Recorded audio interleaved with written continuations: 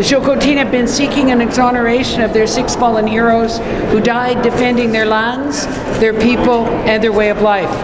This is a priority identified by their nation, which makes it a priority for our government. It's a matter of truth-telling, to be able to have a chance to tell our story as Tsilhqot'in people about the war, 1864. And if we're to move forward with the federal government, we need to tell this right and start with the truth. It's an emotional day for many of us.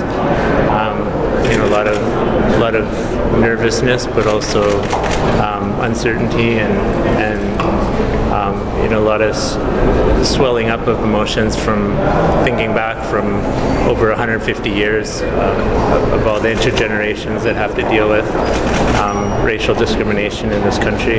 It's been a long journey for our nation. 154 years in the making for us. So reconciliation starts here, ground zero, Tsilhqot'in. This is where it starts. Canada has a chance and opportunity to be a role model to all countries with Indigenous people, and that's what this is about. It's a new way of doing things. It's a better way of doing things.